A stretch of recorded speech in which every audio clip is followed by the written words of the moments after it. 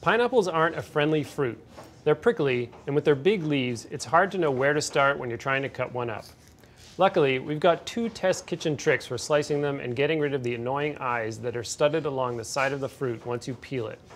Both tips start out the same way. Cut off the top and the bottom, then, holding the pineapple upright, cut the rind away as thinly as you can. You don't want to waste fruit by cutting more of it away than you have to. Now that it's peeled, you can see the eyes. The first tip for getting rid of them involves a melon baller. It's very straightforward. Just scoop out the eyes of the pineapple with the small end.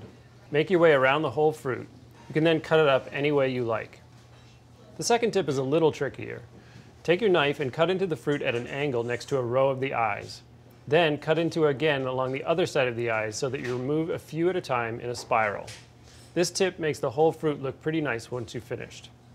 After you've removed the eyes, cut the pineapple in quarters lengthwise. Then cut off the part of the core that's attached to each piece and cut the slices up to be the size you want. And those are the best ways to tackle the thorny pineapple.